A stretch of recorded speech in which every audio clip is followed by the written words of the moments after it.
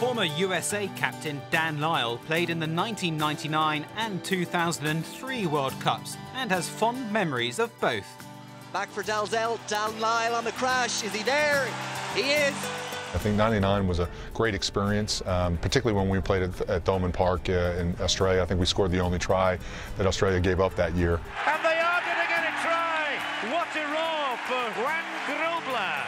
2003 in Australia, when they brought it all together in one country, it felt like you were part of something really big. It felt like all the teams that you competed against, of course, great stadiums, great environments, and when they got into the community, they did a great job. And I think it really, I think that World Cup really set a new tone, you know, and I think the World Rugby is taking it on from there.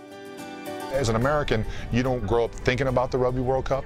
I think, though, however, that this next one in England, there's been some guys that have come through high school, seeing Americans playing in World Cups, watching it on television, and I think it's probably a goal for some of the guys on the TV now versus when probably the guys that I played with, you know, it wasn't as apparent, and that was the newness of the World Cup, as well as we're in that second, third generation of real rugby in America.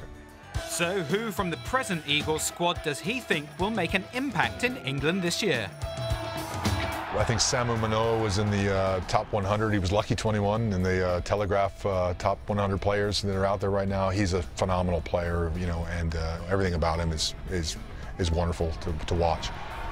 Blaine Scully is at Leicester and took his chance and has run with it, and you know, is a great ambassador, wonderful player, and came out of one of our best programs at the University of California, Berkeley, and that's been something that's been, you know, really great to see. I think Chris Wiles is a statesman. He's great for us, great for the game. And Danny Barrett, and I think he brings a dimension to 6 or 7, you know, that's that athletic, but he's got a great rugby brain and able to put the ball through his hands, and that acceleration that's really great. So I look forward to those 3/4 guys doing well. We're almost to the point where our team can have some expectations of performing.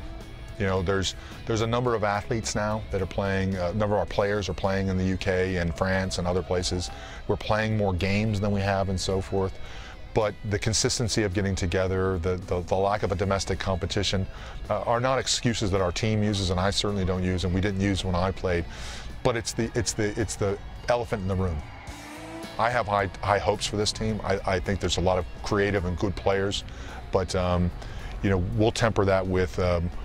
I think we're getting into the blocks.